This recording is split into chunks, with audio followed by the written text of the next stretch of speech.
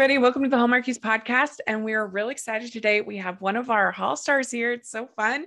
We are talking with Torrey DeVitto today. And thank you so much, Torrey, for coming on the podcast. Thank you for having me. I'm excited to be here. Yes.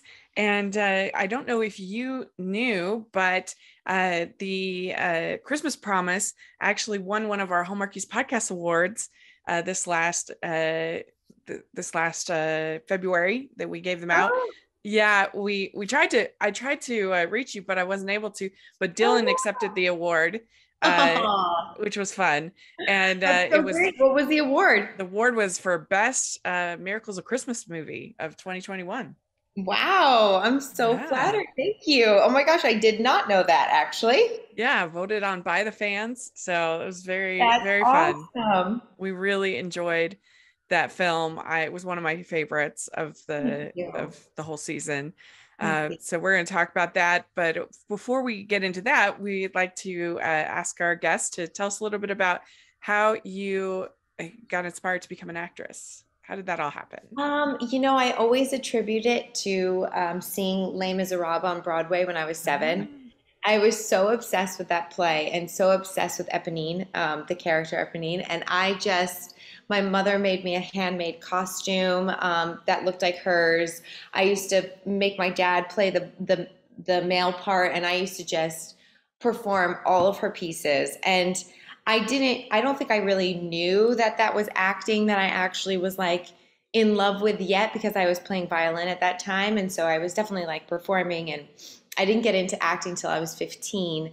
But I definitely think that that play planted the seed in my head for sure.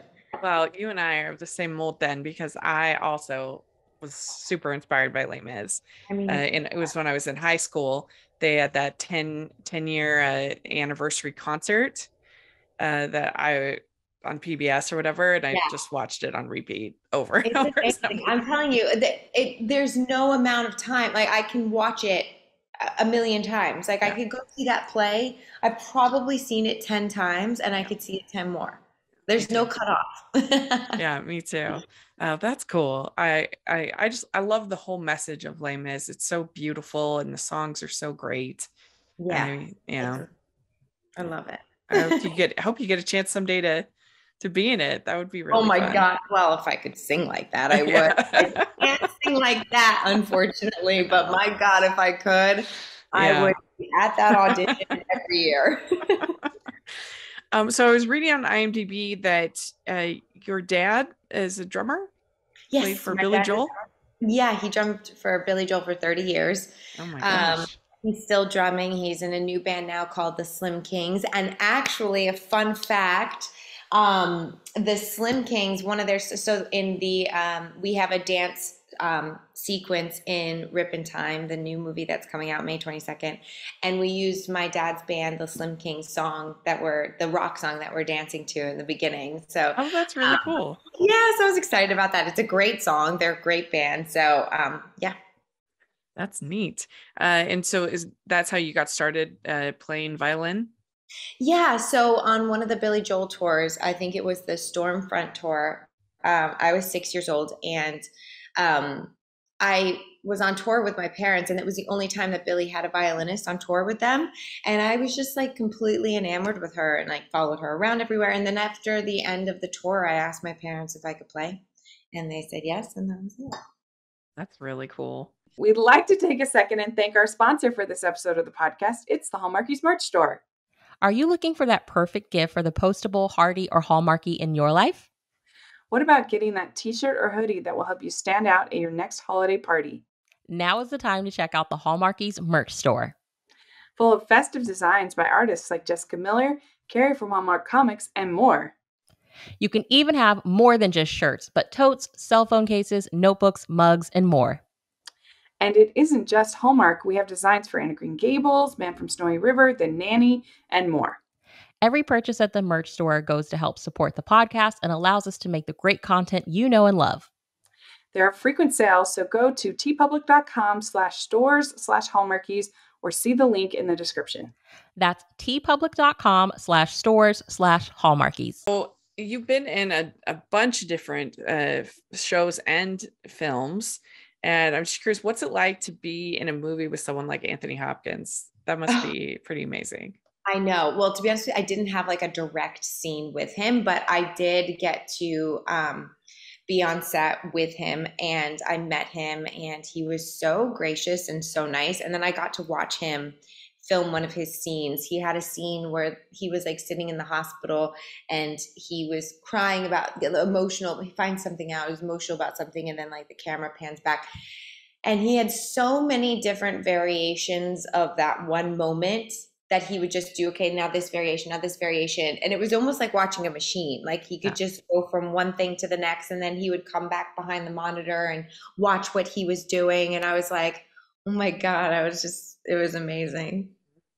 Do you remember the first role that you ever got? Yes, I do. Yeah. Well, the very first, I did commercial work in Orlando. I did a Busch Gardens commercial where I was actually supposed to be an extra, and they bumped me up that day, and I was like, I don't have any words, but that was like my first like job. And then, but my first speaking role, I was, I think 15 or 16. And there was this show called Safe Harbor. It was on the WB, which is now the CW, but it was the WB back then. And they were filming in Jacksonville, Florida. And I was still going to high school in Winter Park, Florida. And I had one line, and I played the like cute girl in school. I didn't even have a name. I think it was just like girl, cute girl number one was literally like the title. And then the lead character, he drops his glasses and he's supposed to be kind of nerdy. And I step on them and they like pan at my leg and I go, oh, sorry, buddy. And I walked away. And that was my first role ever. So silly. I bet you were really excited. Oh my God, I was so excited. Yeah. And my friends were I had this best friend who actually passed away like 11 years ago, but he was one of my best friends in high school, and we had it on VHS. We recorded it off the TV on VHS, and he came over and he'd play it over and over again. And he'd be like, oh, sorry, buddy. Oh, it was funny. Yeah. Well, you were a part of 3 pretty iconic television shows, One Tree Hill, Vampire Diaries, and Pretty Little Liars, all 3. Yeah. So that must have been amazing. Yeah. So fun. I mean, it's kind of cool because I do feel like they came out like, one after another all during that time. I definitely feel like it's like a big timestamp of my career and my life, and I definitely attribute those shows to the success I have today. You know what I mean? Like they got me seen, they got me this like amazing following of mostly young girls, but I love it. I'm super grateful to all 3 of those shows. Yeah. So your first Hallmark movie, Best Christmas Party Ever. How did you end up getting involved on that project? You know what? God, it was so long ago. I hardly remember how I got involved. But I remember having so much fun. Stephen Lund was my co-star, and he is such a fun guy. Like, he was just so nice. We laughed so much. I had the time of my life on that show. It was so fun. And we kept laughing at the name. I mean, the Best Christmas Party Ever. That's such a silly name. Well, we need to get Steve on the podcast one of these days because, he's so dreamy and great. And yes. So he's great. Mm-hmm. And then you did Right Before Christmas. Yes. And that must have been kind of fun to be it was like Hallmark kind of quasi Love Actually attempt. Yeah. Well, it was fun too because I hadn't seen Chad since actually that's not true. What's really funny about that is I hadn't seen Chad in like 10 years or something, and literally like a month before we went to go, a month before I found out I was going to do Right Before Christmas, I did this random One Tree Hill convention in Wilmington with Drew Seeley and Chad. Oh, really? And then a month later, I found out I'm going to do a movie with Drew Seeley and Chad. And I was like, that's so weird. I haven't seen them in a decade. And I just saw them. And what's funny about that is like, I mean, I love Chad. It was really wonderful working with him. And it was fun getting to do that film with him. But Drew and I actually met him in high school. So I've known Drew since I was like 16 years old. But that was the first time we actually worked together. So that was a lot of fun. Oh, that's cool. Yeah, that was a fun movie, something a little bit different. And uh, now you are on Chicago Med. Is that right? I was on Chicago Med for 6 years. I left of May of last year. Okay. Okay. And that must have been an interesting show to be on.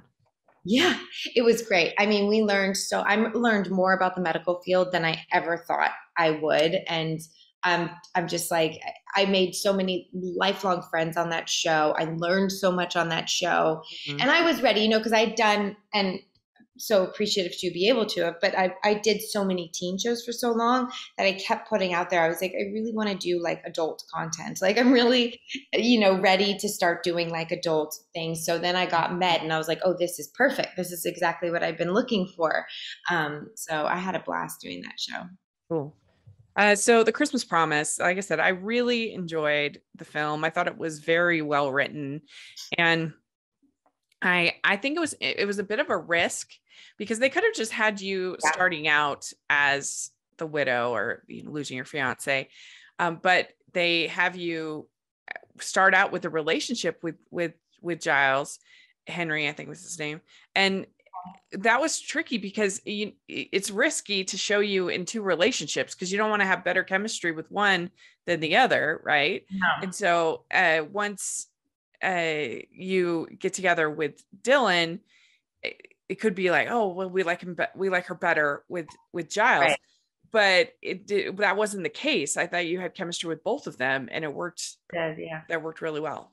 Yeah, that's a good point. You know what? I actually didn't even think of that, but I really did have chemistry with both of them. I really enjoyed working with both of them. Giles cracked me up so much. I mean, I laughed so much with Dylan too. I always feel like that's like a good barometer of like good chemistry when you're laughing off set, right? Mm-hmm.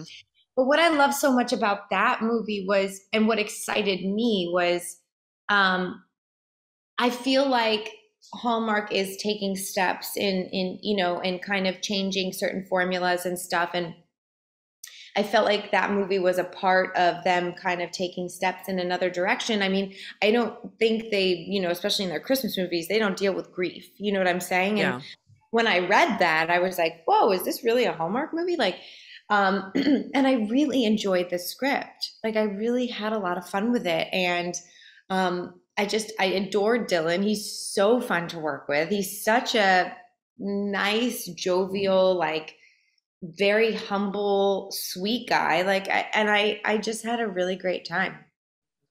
My favorite scene in the whole movie is the question mark or an exclamation point, the kiss, because not only do we get a mid-movie kiss, which is rare, which is fun, but I just thought it was so brilliant. The whole idea of, am I doing this thing in a bold way, an exclamation point, or I'm hesitant, I'm nervous, kind of a question mark. And I thought that was really well done. And you did a great job, you and Dylan, with that banter. I thought it was very, very good. Thank you. Yeah. What was that like filming that scene? I mean, it's so funny. I have to like actually pinpoint it. It's like, how long ago was that? Oh, it was a year ago. No, it wasn't even a year ago yet, was it? It aired last September. Oh my God, it feels like a lifetime ago. True. I mean, it's so funny because you always get so nervous, kind of not nervous, but going into those scenes, it's like, to have to like draw up this like, intimate moment with somebody that you've not really gotten to know yet. But Dylan just made all those moments like so easy and so fun. And like, we really talked them out. And I think that was the thing that we really wanted to come across is like their chemistry and like the cute moments. We really wanted them to stand out. So it makes me so happy that stood out to you because like you said, she did start, in love, madly in love with somebody else. So Dylan and I really had to make those moments like different than her first relationship, but also like just as much chemistry, if not more, but also respectful of her past. He wanted to be like respectful of her past So there was like a lot of layers that went into it, but yeah, it was fun. I also liked the whole group of friends that you had. I felt like if that it felt like a group of real friends with chemistry. I thought they did a good job. Yeah, we all had fun together. They were great. You have like Karen Holness, Matthew James Dowden, and some really fun actors. Totally. On there. It was great. Cool. Well, why don't you tell us a little bit about Rip in Time? It seems like a quirky, interesting movie. Yes, I absolutely love this script. It's a movie based on the Rip in Time fable. It's about time travel. I play Sarah Majors, who is an organic farmer, and she's living in upstate New York. After leaving the city, she has a kid. She's a single mom. She lives up there with her dad. They have, like they sell produce, and Rip, she finds him one night in her barn. And the whole story is kind of about him telling his tale and her thinking, trying to figure out like what is wrong with this guy. Like I think her sympathy for him comes from like, he must have PTSD. There must he hit his head. He really did hit his head. So she's like, he must have something going on. And then them kind of developing this, connection through all that. And honestly, when I read the script, I was like, I love the way this is written. I love this story. And then filming it, I got to film with Niall Mater, who's absolutely amazing, like the sweetest guy ever. And we had great chemistry. And then the other guy who was in it with us, Casey, I'm blanking on his last name. He was absolutely incredible too. It was just Anderson. Yes, thank you. Yeah. Every single actor on that show was incredible. So not only did we have like great writing, but we had great acting. And even the kid who played my son, it was his first job ever. And he nailed it. He was so good. And it was so great. And I loved our director, Jessica Harmon. She's amazing. And she brought such fresh eyes to this script. And it just ticked all the boxes all across the board. And I'm honestly so excited for people to see this. I'm excited to see it. And I don't say that about a lot of the projects I do. I'm normally like, I don't know if I'm going to watch it, blah, blah, blah. But I'm really excited to see it. So Niall's character has been asleep since for 200 years or so, or for... Well, yeah, no. So his father, so it's more like the time travel. He just kind of came straight through. Oh, okay. That part, yeah. But it's more like his father, Rip Van Winkle, he thought, he said he went through this cave and 20 years later he came back. You know what I mean? And so I don't want to give away too much, but yeah, so it's loosely based on the fable. So it's on the Movies and Mysteries channel. So does it have some dramatic aspects to it, or is it more lighthearted? I would say it definitely has a lot of dramatic aspects to it, and it has a lot of romantic moments, more romantic moments than I've ever filmed in a Hallmark movie. Whoa, really? That's fun. Yes, I like to say we have our notebook moments in there. Yeah. So yeah, it definitely has the drama, and I think it's just more like character driven than some of the other films that I've done on Hallmark. Yeah. Cool. Well, we're excited to see it. I think it's going to be really fun. Very creative. Yeah. We'd like to take a second from this episode of the podcast to celebrate our sponsor of this episode, and that is the Hallmarkies Patreon. Do you love Hallmarkies podcast? Do you want an inside scoop into what happens on the podcast? Do you want early access to episodes and loads of cool perks? Now is the time to become a patron of Hallmarkies podcast. By becoming a patron, you get to access our patron Facebook group. You can request episodes or even be a guest on the podcast. And most importantly, any patron can join our monthly movie watch-alongs with stars like Paul Campbell, Natalie Hall, and more. It's as low as $2 a month to join in and become a special part of the Hallmarkies family. Please consider, and we will love you forever. Go to patreon.com/Hallmarkies. That's patreon.com/hallmarkies. Well, we like to end our interviews with some fun, silly questions. So, Okay, I'm all game. right, first one, what is the best ice cream flavor? Oh, like a pure Gemini, I switch almost every time I go. But I think if I had to pick, it's so funny because who complicates an ice cream flavor? Of course I do. Because sometimes it's like chocolate is just like the way to go for me. But then if it's soft serve, I love like soft serve vanilla with chocolate sprinkles. But if I'm at like Hillwinds, you got to go with the chocolate fudge brownie. Good. All right. What is your favorite color? My favorite color is like Hunter Emerald Green. Oh, it's very on brand. Very Love that Christmassy. color. I know, right? It's a new favorite color for me. I'm like so obsessed with green right now. Okay, good. All right. What music are you into right now? Oh, I'm into everything. Like my playlist consists of James Blake,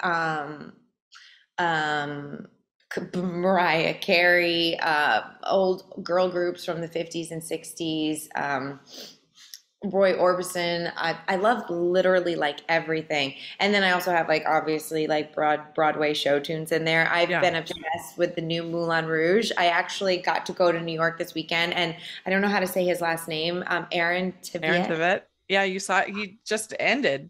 So you got one of his last. I know.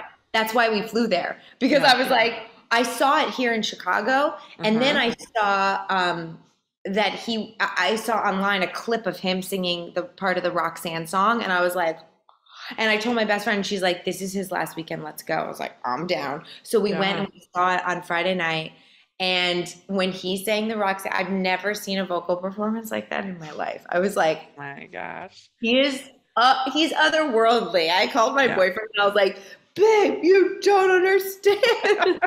It was so good. So I've definitely been playing that song on repeat. It just gives me chills. I love it. I'm a huge Broadway nerd, so I'm with you. I just went in March on a trip, and it was so fun. I actually, it was a Broadway specific trip with a group called Utah Theater Lovers, and so I actually went to 7 shows. It was amazing. That's amazing. I went to 4 this weekend in 3 days. Yeah. So you saw Moulin Rouge. Moulin Rouge. I took one I shouldn't say this. But I've seen Hamilton now 6 times. So I saw Hamilton because my best friend had never seen it, and she has been watching it on Disney Plus like over and over again. So you can never see Hamilton too many times. You can't. I mean, I've seen it twice. There's so much going on that you learn something new every time. You know what I mean? And then I saw A Strange Loop, which was jealous, amazing. And then I saw Tina. Oh, amazing too. I have to be honest with you, like I don't know that much about Tina Turner, and I was like, I'm sure it'll be fun, but I wasn't expecting a lot out of it. Again, like if you took what he did in Roxanne, that like I've never seen a vocal performance like that in my life. This girl that was performing it, that was her the entire time. Yeah, amazing. I was like, I saw that last October. So good. Amazing. All right. Well, what is your go-to date night food? Ooh. And then we've been saying lately, maybe your DoorDash order. Seriously, we love a good order. My boyfriend and I, one of our favorite go-to restaurants out here, if we're not like trying to go super fancy or anything, is this place called Abba.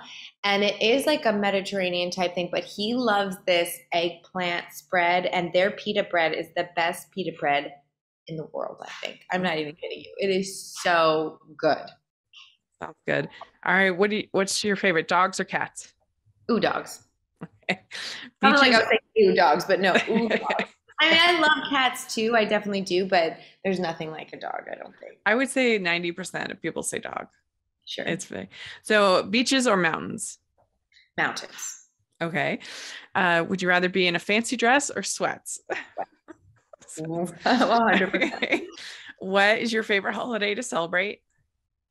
Well, I mean, I guess Christmas. I mean, I love being around family and stuff like that, but I try really hard to like take the stress out of Christmas, because I feel like it's gotten so stressful for so many people that I actually sometimes start like Christmas shopping in like September so that I'm done by October, and I'm like, now I can enjoy all the holidays and not have to worry about anything. And I hate that it's so kind of like wrapped up in that. So Christmas for the most part, although sometimes it gets like hard too. Like, you know, I have my dad and some sisters on the East Coast, and then my mom in Michigan, and then my boyfriend's family is in Florida. So it's like, who are we going to miss out on seeing? But I guess Christmas. Yeah. And well, it's hard to beat Christmas because it's a whole season as opposed to other holidays, which are That's true. just a day or a week. However, I don't like that they've started like putting Christmas stuff out at the end of October now. Do you know what I mean? Like, that actually upsets me. I'm like, no, I want to enjoy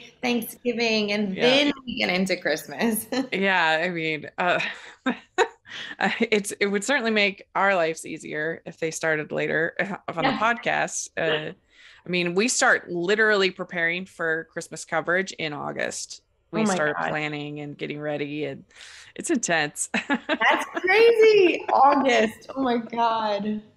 Yeah. All right. Last question. What is your favorite Hallmark or romantic movie?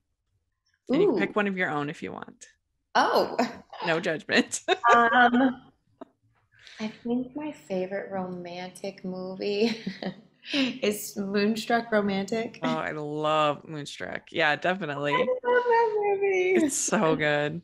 Nicolas Cage is so good in that movie. Oh my God, I know. When she slaps him, she's like, snap out of it. And he's so in love with her. I'm like, Yeah, so good. Very good choice. Well, you did it. You answered all the questions. Yay. Well, thank you so much for taking the time to talk with us. I really appreciate it. And we'll look forward to the new movie. And hopefully we'll get to see you this holiday season as well. Yeah. And do you have a social media or anything like that you want to share? I do. My Instagram handle is Torrey DeVitto. Really appreciate it. And good luck in the movie. Thank you so much. Thanks for talking with me. Bye. Bye. I'd like to thank Torrey for coming on the podcast. It was so much fun to get to talk with her and to let us know what you think about all the things we talked about. I'd love to hear your thoughts. And you can find me at Rachel's Reviews, all of our social media, iTunes, YouTube, and on Rotten Tomatoes. Check that out and make sure you're following the podcast at Hallmarkies Pod, Hallmarkies Podcast, all of our social media. And if you are listening on iTunes, please leave your ratings and reviews. That helps us so much. And if you are watching on YouTube, please give the video a thumbs up and subscribe to the channel. We appreciate that so much. We also have our Patreon group and merch store, and take a look at all that. The information will be in the description. And thanks again to Torrey, and we'll talk to y'all later. Bye, everyone.